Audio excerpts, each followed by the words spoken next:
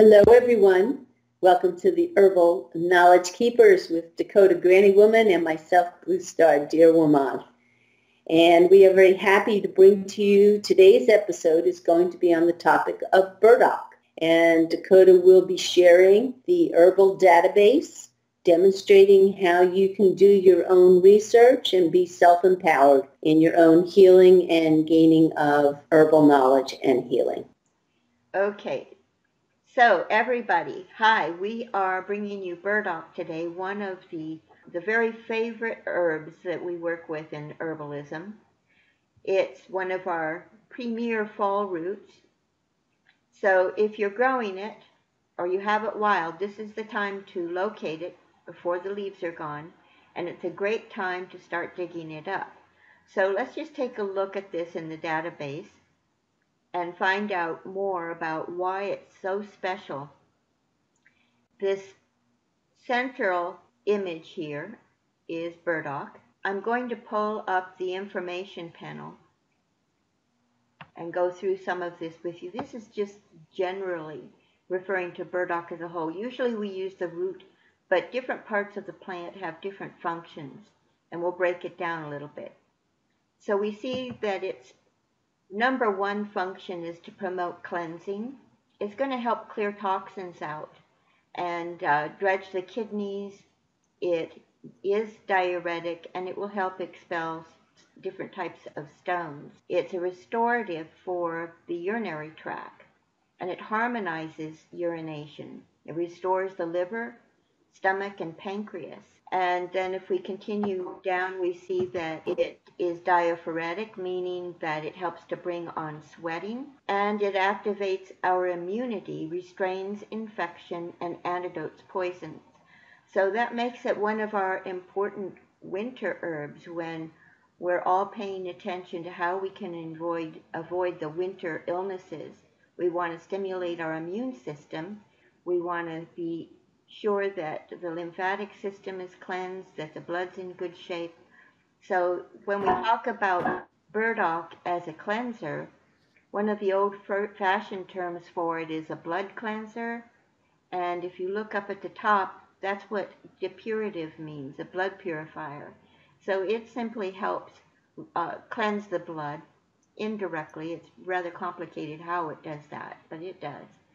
And over here on the left, we see some of the phytochemicals in burdock that help it with its magic. One of my favorites is caffeic acid. It's interesting to go through these and see what they do. Let's just take a quick look at caffeic acid. It's pretty amazing. I'm going to pull up the information panel again. And we see that it's an antioxidant and how it prevents oxidative damage. It helps protect against fluoride toxicity. It helps with Alzheimer's. There's an anti-tumor action. And it's a very complex chemical.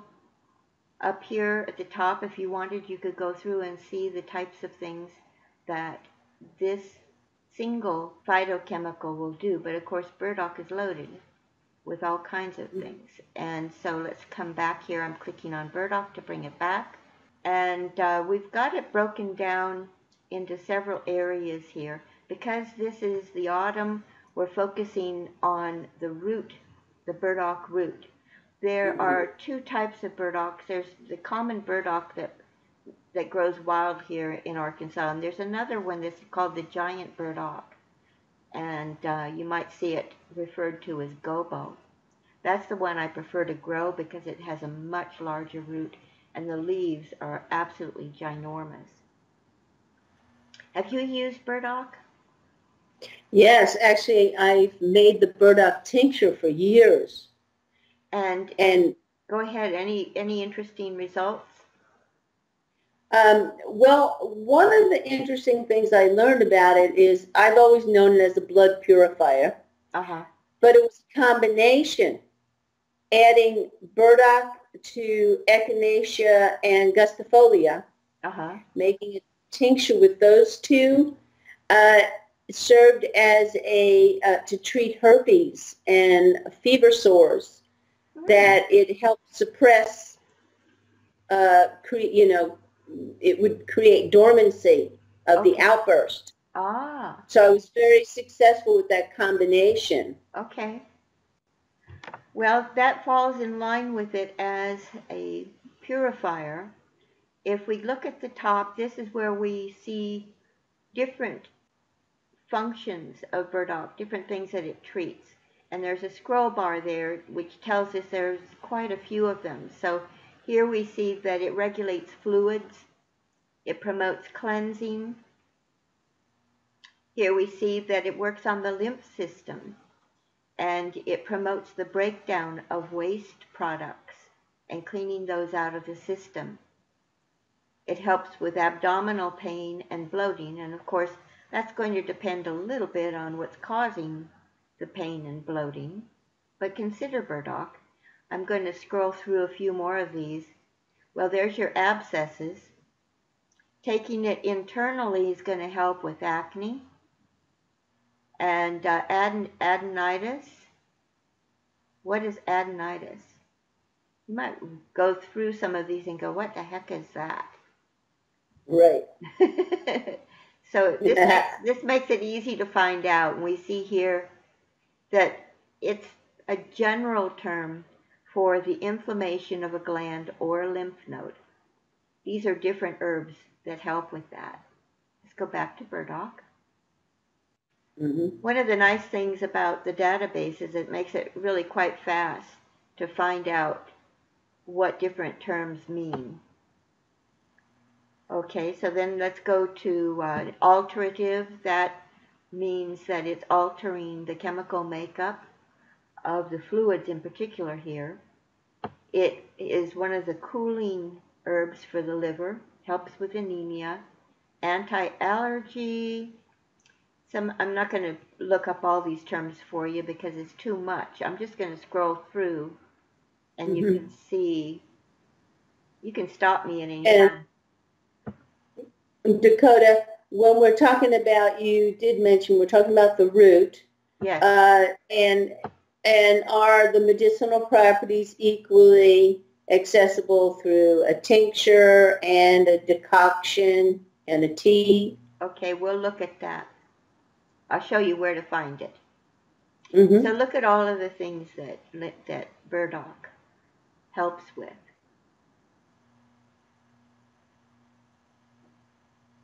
Wounds. And it's a great food. So here, if you wanted to use it as a food, which is always encouraged, we have information on using it that way. It has a high amino acid profile, and it's high in minerals. So here's 1 cup of boiled root contains this much calcium, magnesium, etc. And my favorite way of using it is as burdock patties. They're really good if you put a lot of garlic in them. So here's recipes for burdock patties and, fritters. You can eat the stalk. That's done in Italy a lot. How to make a soup out of the stem, how to ferment it, pickle it, and roast it. So the reason it's blue is because it is a wild food. Now you want to get the root the first year. This is a biennial plant. The second year, that root is going to be pretty nasty. So you'd want to get that. I like to collect it in the early fall. You can take it earlier as a food if you want, provided it's grown larger. Obviously, the longer you leave it in the ground, the larger it's going to be. So it's a good idea if you're going to grow it in deep, loose soil so that root can really expand to the maximum. So let's just go to the root itself. Are you going to invite us out to the land when you harvest burdock? Actually, we're going to do that in one of the workshops. I'm not sure of this one or the next one. We don't have that much, unfortunately, but we are going to do it. And so I'm going to pull this screen up. There are different ways. I can do it this way, just clicking on that upward pointing arrow. Here's some links that you can click on. And we see here the different actions of the root. It's very good for digestion of fats. So if you have trouble with that, take some burdock as probably a decoction after your meal. And a decoction is where you've cooked the root into a kind of a tea. We see here a cancer study, and it can be useful. I'm not going to read the whole thing, but it contains L-asparagine, which can be useful in complex anti-cancer therapies in conjunction with other things. We see how it's very good for the skin. It's antibacterial and antifungal. Now note the commercial dried root has considerably less qualities of these antibacterial and antifungal properties. So it's a good reason why you should grow this if you have a garden. I think it's really pretty. And it has psychological effects. Is from Matthew Wood. He says that burdock helps us deal with our worries about the unknown. And it's a remedy for scalp problems. There's something called burr oil that's used in Europe to treat dandruff and prevent hair loss. So it's also, just a comment, burdock is not very difficult to grow. I mean, it pretty much goes on its own. Yeah, yeah. And so here are the phytochemicals that are specific to burdock root. And here we see that it protects the liver, and it can be used as a hair conditioner, helps the skin, it's anti-aging, atherosclerosis. Now, of course, when you click on these and read, you'll find out exactly how the burdock root works for that. Now, here's research that's been done, and there's quite a bit of it, which is interesting to read. Click on any of these links to go to different studies, and we see here how it helps with ulcers, how it can prevent atherosclerosis, how it can help with blood sugar. That would be part of the blood cleansing. And even tuberculosis. Both burdock and coltsfoot were shown to have anti-tubercular activity. And neurodegenerative diseases. This is something that we don't really usually think of for burdock, but it is also neuroprotective. And so if you have any reason to be concerned about developing a neurodegenerative disease, that's another reason to take burdock. So I'm going to just come back up here real quickly and point out that there are some cautions. We always want to check cautions. Okay, well, the only caution here is to know that the commercial dried root doesn't have as much of an antibacterial and antifungal quality. So if that's what you're using it for, you might want to use something else if you only have the commercial dried stuff. Okay, so that's pretty good as far as really no cautions other than that. You can make burdock potato chips, and you can grind it into a flour. So as a wild food, it's fabulous. Now let's go back up to burdock itself, because this, even though we're talking about roots, this is also a good time to collect the seeds. And a lot of folks aren't going to like that because those seeds are burrs, and getting the seeds out is not an easy thing, but it's worth doing. I use tools. My preferred way is to open them with tongs, so I don't touch them directly, and then the seeds will generally just fall out if I pry the burr open, and we see that the seeds are really good for acute disorders. They're similar to the rest of the plant, but if you've got an acute situation, the use of the seeds is going to give you faster results. The root is preferred for chronic conditions. It's slower to manifest, but it yields more permanent results. So it's a good thing to have both of them on hand. And so you can use the seed to remove toxins in fevers and infections like mumps and measles and tonsillitis. Also, if you don't want to bother taking the seeds out of those burrs, just gather the burrs and brew them up into like an infusion and strain it and cool it, and you can wash your pets with that to kill fleas. Nice, huh? Yeah, that's pretty cool.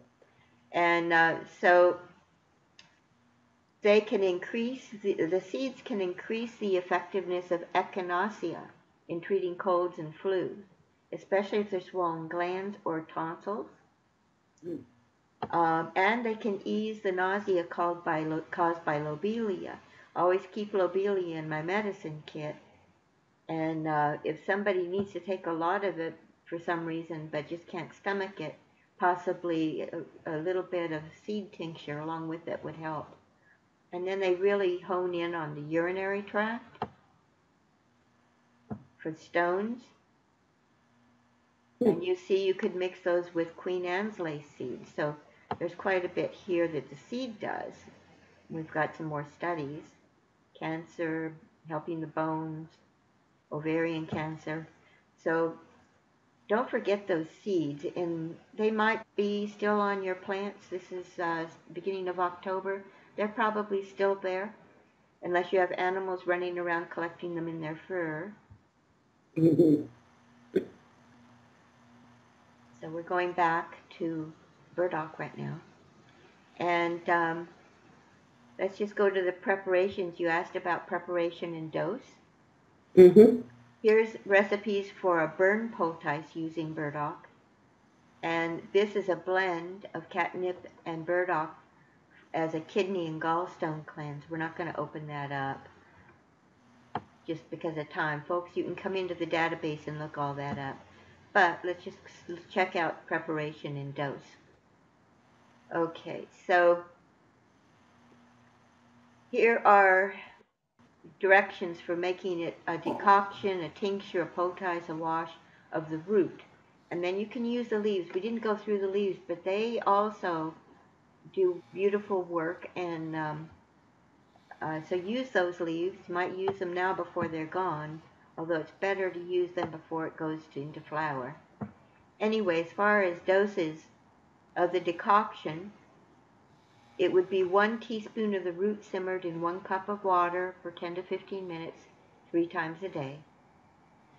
You can take the dried powder, and again, preferably if you are growing it, dry it and make your own powder. That way you know it's fresh. And then for the tincture, it's a 1 to 5 tincture, 20 to 40 drops, 3 times a day. And let's just see if we've got some more goodies up here at the top. Oh yeah, what's the best way to take burdock? Any way you can think of. Just get it in you. It's got so many virtues that no one way of taking it encompasses them all. Teas are not better than tinctures. Soups are not better than stir fries. Think of burdock as a nourishing herbal food. Work it into your diet. Consume it regularly. Take a tincture, a decoction, anything. Just take it. Is it also considered a bitter? Not so much. And it has kind of the root has kind of a sweet, cloying, oily kind of taste. I think it's Matthew Woods refers to it as something like the master of oils or something like that, because it helps regulate the oil in the skin. But let's pull that up. A bit bitter. Okay. So, when we say a bit bitter, That just means that it has a little bit of the bitter function in helping with the Right. digestive system, and pungent, but that's just a little tiny bit. It's really, I guess you could taste that kind of in the back of your mouth. You know how sometimes when you eat something that initially tastes one way and then it changes and you detect a Mm-hmm. slight bitterness. Right. But mostly it's bland tasting. Um, and to me, I describe it as sort of cloying, although that's not an official quality. It's got an oily type of a texture to it. When you cook it, I find if you're going to boil it, which I do before I make the patties, I put a little baking soda in that, and it improves it. And don't throw that water away, because if you're boiling it, you've made a decoction, and if you take the Right. strain it to use that root in cooking, you've got a nice water decoction left behind that you can drink, even with the little baking soda in it. That doesn't hurt. So it's cooling, and it's considered both moist and dry. And what that means is that if you've got a dampness in the tissues, it'll help to dry that dampness up. And if you need more moisture, especially more oil in the skin, for example, um, it will help to increase that moisture. So here we have some of the constituents. And its tropism: kidneys, bladder, liver, and skin. What that means is that those are the parts of the body it tends to zero in on. And if you go through this, you see we're talking about both the Chinese classifications and therapeutics, as well as the Greek, which is what Western herbalism is based on. And we include some of the terms used in contemporary Western medicine, like urinary stones, um, irregular painful clotted menstruation, diabetes, it's supportive for that, eruptive fevers, so, and herpes, here you go. Here's where Mm-hmm. it says for herpes sores, Mm-hmm. reducing inflammation, hard but mobile swelling. So it really kind of, we try to break it down into a lot of specific types of things that you can use burdock for. So that's all we're going to talk about with burdock. I do want to mention, in terms of the tissue states, for those of you who have learned about the 6 tissue states, it's one of the recommended herbs for dry atrophy, the tissue state dry atrophy. Okay, so folks, go get that burdock. Yeah. Think about growing it. If you didn't get it this year, plant it. And again, a reminder to our viewers is that you can get a subscription to the Herbal database. This is a Absolutely. wealth of knowledge that we would like to share with everyone. So that concludes our topic on burdock. And we hope that, again, that these episodes encourage you to sign up, get a subscription to the Herbal database, and you can look at all the prior episodes. Each episode is a different theme, a different topic, but we continue to demonstrate how to use it. Happy harvesting. Go out and get those roots, or find out where they are before the first frosts come in and make the leaves disappear and you wonder what happened to them.